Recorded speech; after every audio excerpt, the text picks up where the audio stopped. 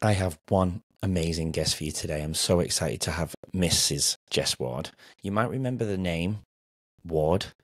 Yeah, Jess Ward is the wife of my debut episode of Leading Our Own Way, such a long, long time ago now.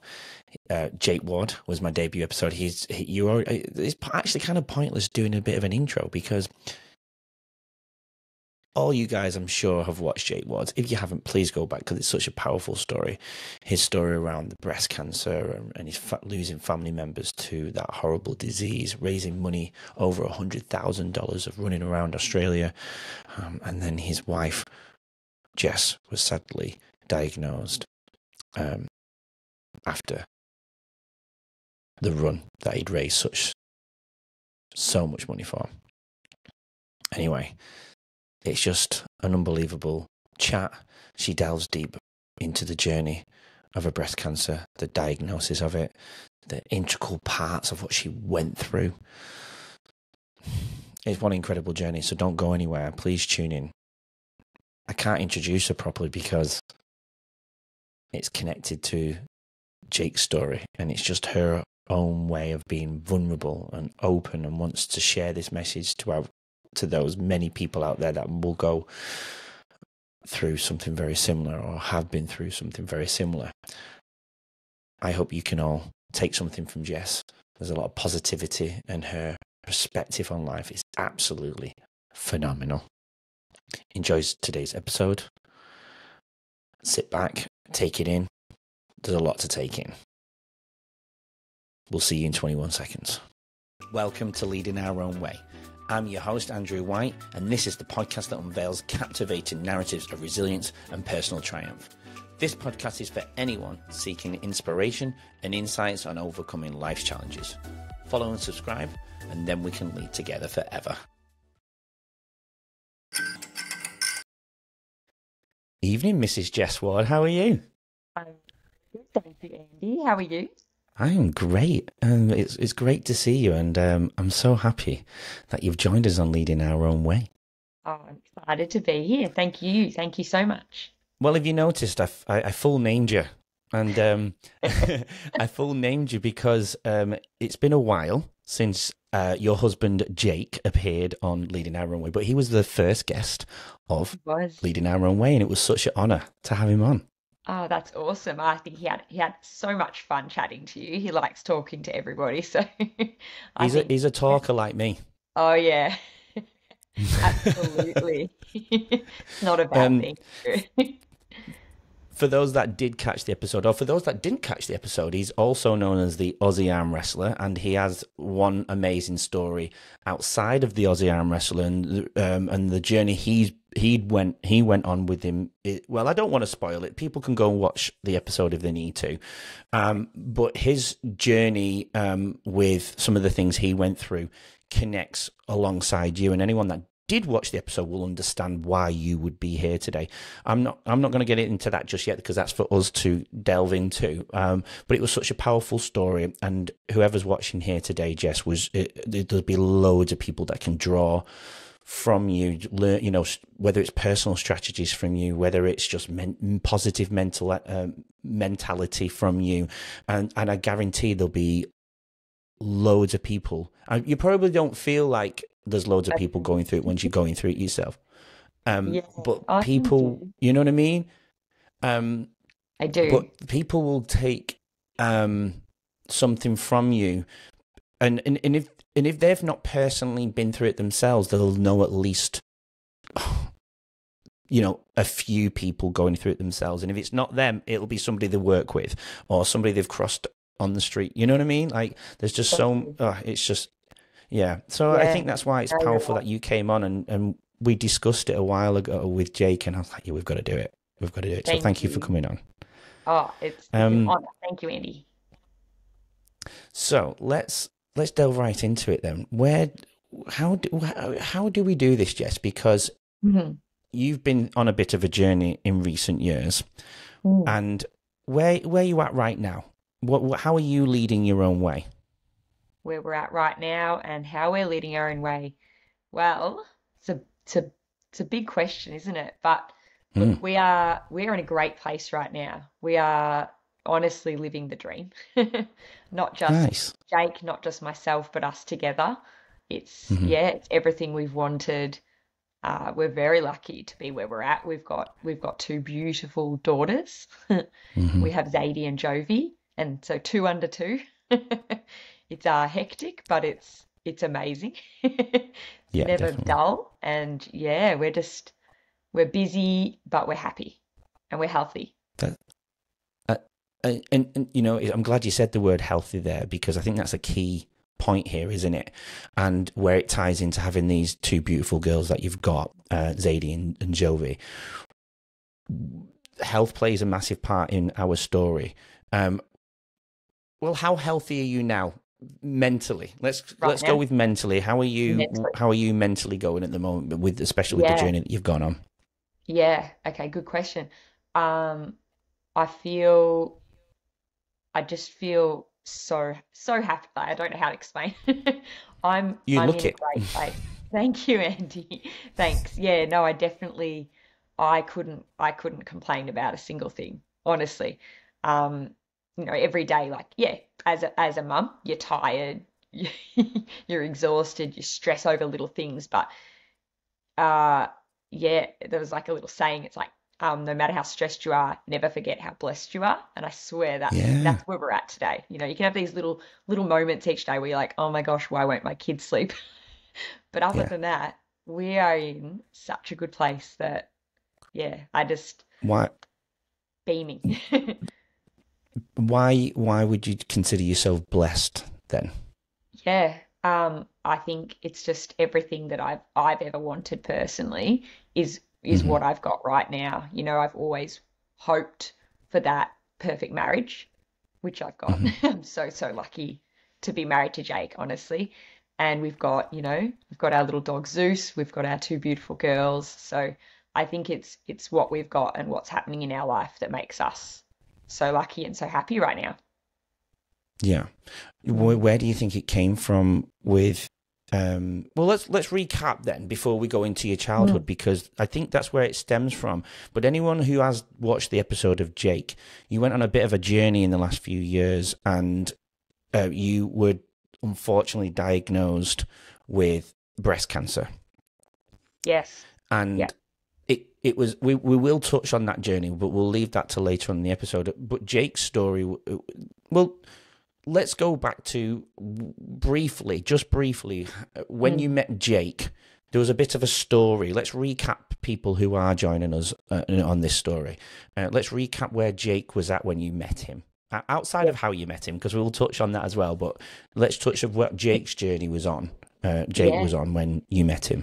When I met Jake, he was Yeah. actually he was preparing to move to Canada, to live in Yeah. Canada. Hmm. Um, and he obviously wasn't expecting to meet me at that moment in his life, and I also wasn't in that right place to meet him and to have that relationship with him at the time. So yeah, when we met, he was on his single man journey. He was headed to Canada. He was planning an incredible run, his amazing run from Gold Coast to Melbourne or Cranbourne. Hmm. And yeah, we met on a night out. Do you want me to go into how we met? I mean, we will do later, but why? Yeah. Why was he doing such a big run? So he was raising money for breast cancer. So Hmm. the irony there, but he Yeah, had massive. lost. Yeah, if obviously people may or may not have seen Jake's episode with you, Andy, but he had lost his cousin, he'd lost his aunties, it was close to home for him. So he was doing incredible things. He was out there raising, hundreds of thousands of dollars for breast Yeah, cancer. yeah, Yeah, what an amazing thing. He was in a good place despite maybe not feeling like he was in a good place, if that makes sense. He hadn't found love. He hadn't found me and I hadn't found him, but he was still doing some incredible things at that point in time. yeah, yeah. He was doing amazing things, and he was trying to Mm. turn such a negative part of his life into a positive. I think based on, what his mother said to him about why don't you do some good for the people in the world and turn Mm. these negative experiences into positive. And I think that's why you two now have such a good perspective, and you don't seem to take anything for granted. You live in the present moment. And I think we discussed this quite a lot with a lot of guests. Do you believe people change their perspective and mindsets based on when they hit a crisis, when they've been through a crisis? Oh Would you yeah, agree? I would 100% agree. I think people definitely can grow and change in that way. But I think Mm, also sometimes things happen to people that already had that mindset, if that makes sense. I believe Jake and I were always glass half full people. We're always optimistic. We're always very, mm, bubbly and happy people. But you definitely you see things differently, even though you still are who you always were. mm. You start to just, like you said, you hit the nail on the head. You don't take things for granted. 100%. Yeah, yeah, absolutely. Well, let's Mm. go from the cancer. When you were clear, I know we're going to go back and go through the journey of it, because that's really powerful. But let's go from the point then when you were cleared from cancer, because I think we need to fill in the puzzle part of why you don't take anything for granted, especially with you just mentioned all these typical parent, being tired every day and it's exhausting, right? But you guys tend to let it roll off your back and put it to one side because of your perspective. I think perspective for you, for me, my key word with one of you, if I was going to associate with you guys, would be perspective. You seem to have perspective, and I think we lack that in the world at the moment, is perspective, understanding different points of views and things like that. But since you've got the clear of cancer, how long's it been now since you've been cleared with cancer of Yeah, I'm the cancer actually diagnosis? still in my 5 year Oh yeah, wait period, if that makes sense. yeah, But they these days aren't so quick to say you're in remission like they used to say, but they do hope that you have those 5 years cancer free, because yeah. it declines every year that passes. You have less and less percentage of a chance of it reoccurring. Um, so where we're at now, we're about 4 years out, so we're only a year away, a year or two away from. Am I? I'm doubting it now. No, I'm no. pretty sure I'm that. Yeah, we're getting closer anyway. So yeah, we are at that point of it getting less and less risky, and that's an amazing feeling on its own.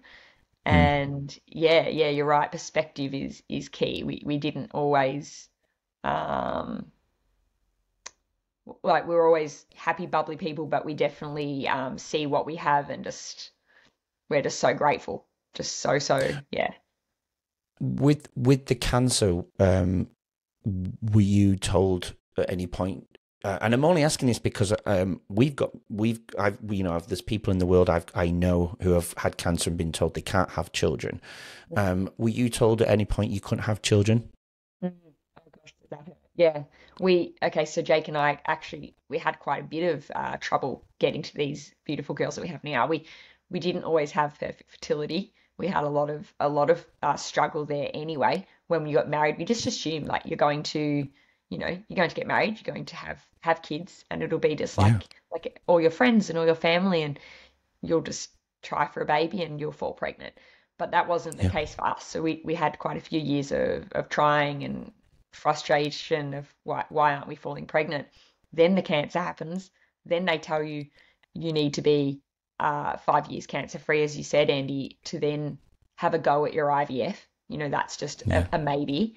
And then if the IVF doesn't work, maybe in another 10 years you could adopt. And gee, is that a hard pill to swallow? Because it's all I've ever wanted is to have kids. So to hear that's hard. Yeah. Mm. Yeah, because there's different rules here in Australia regarding the adoption. Is that right? Can you Yeah, explain that one for me? yeah, different states within Australia have different rules, and Australia in general, they're quite tight on their rules. So um to apply, you have to be deemed as healthy and in a good place in your life to be able to look after that child that you adopt. So from Yeah. what I'd heard and read and researched, it was very much open adoption in Victoria, where we're at. So, if you were fortunate enough to adopt a child, you potentially could have to give that child up, back to their biological family, and you also have to include their family in their upbringing and their culture and all of that. So, Mm. yeah, it's not an easy thing. If you actually were able to adopt, it's yeah, that on its own isn't Is isn't an there easy is there route either. is there a clearance amount of years from cancer that you before you can adopt? Did you say it was a Yeah, particular year? I think I'm pretty sure I'd been told it was 10 years. It's a long Wow, time that's when you want insane. something so badly. Yeah. Yeah, Yeah, like I love yeah, kids and I've always wanted kids, so to hear that, you're like, wow, oh gosh. So not only have we already had 6 years struggling to conceive, now we've got cancer. Hopefully that, comes like turns out okay, and then you've got your five mm, years for your IVF, and then IVF on its own is such a challenge, and then 10 yeah. years of adoption processes. Like it's a long time to wait. Did that? What were you feeling during that time? Did you go into any? Because you are such a positive person. I can't. Mm, And that's we've discussed these topics on other guests. When people appear so positive, you just assume everything's okay. mm. Did you go into any darkness in that point? I'm trying to imagine you in the office or you're researching on the internet, going, God, Yeah. I can't adopt for 10 years. Yeah. How do you go to work the next day? How do you have breakfast? Do you know what I mean? Like, Yeah. what did you No, go you're into a right. dark space? You're right, absolutely. And also my work being teaching, like I'm a primary school teacher, so I couldn't even escape kids and have a day of Yeah, not thinking about it because I'm then working with these kids every day, all day, and it's just in your face. All your friends are pregnant, all everyone around you has got what you want so badly. And so yeah, yeah, you do spiral a little bit. Like I wouldn't say that I went to a dark place. If anything, Jake is my absolute rock. Like he's the person that kept me sane, kept me stable, kept that goal alive, that dream alive of having kids. Like if there was ever a moment where I started to doubt it, like you say, it happens. You can't never slip, even as positive as you could possibly be. You're going to have mm, thoughts. You're going to have moments yeah, where you do of question things course. or doubt things. So yeah, there were times where I'd start to be like, wow, maybe I won't be a mum. Like what will that mean?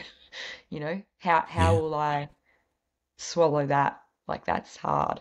So yeah, Jake for one was a huge part of that, staying alive, that dream, and positive thinking. You can allow those thoughts to come in, but you've got to just be like, you know what? Yeah, maybe that will be the case. Maybe we won't have kids, but also maybe we will. And let's just keep yeah, on hoping because I'm never gonna stop trying for something that I want so badly. yeah, yeah. Do you think positivity played a role in it? Because of join us tomorrow to hear more from today's incredible guests and learn valuable insights to help you lead your own way. Don't forget to subscribe. We'll see you then.